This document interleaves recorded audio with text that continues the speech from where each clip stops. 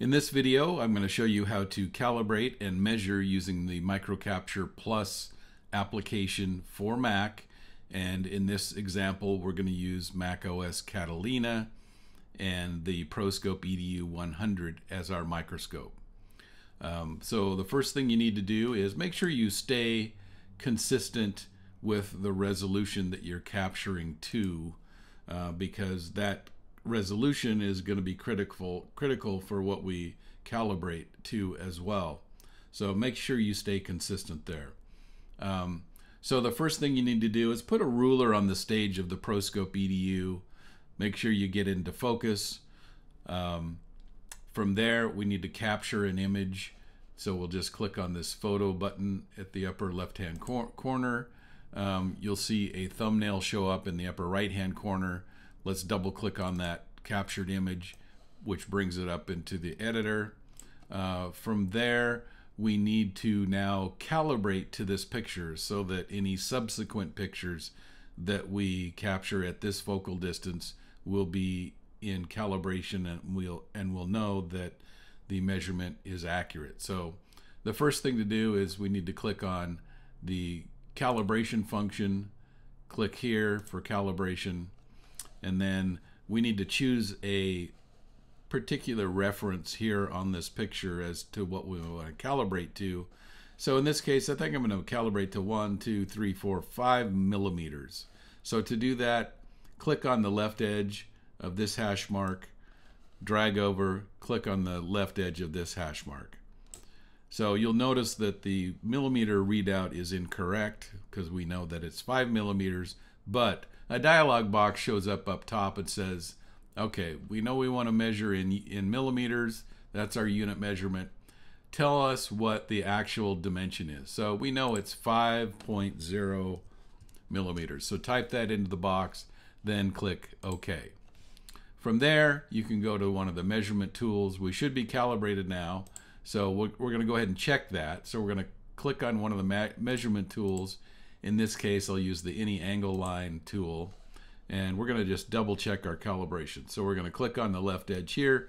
We're going to drag across, and we're going to release here on the left edge of this hash mark.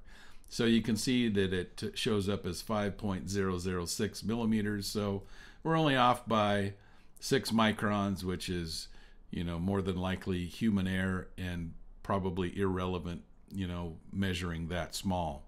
So if you want to clear the screen and measure again, maybe a shorter length, go ahead and click the undo button here. Click to the left edge again of this hash mark. Let's just measure 1 millimeter. That comes out pretty good, 1.011 millimeters. Again, we're off by 11 microns. Very insignificant difference. Let's go ahead and click again. Let's do 3 millimeters. Again, 3.021. And then again, we'll go to 6 millimeters. So we're at 6.004 millimeters. So again, fairly insignificant difference. I would say that you're well calibrated and ready to take pictures and measure new pictures as needed.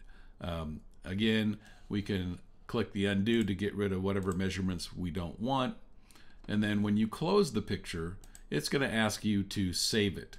So I'm going to go ahead, if I want to go ahead and save this picture with this measurement embedded into the picture, I'm going to click on save.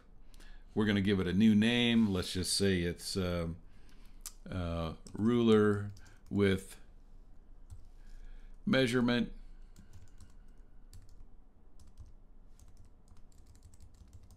If I could type here, and we're going to go ahead and choose a location of our choosing. I'm just going to choose the desktop in this case, and then click save. So now the picture shows up.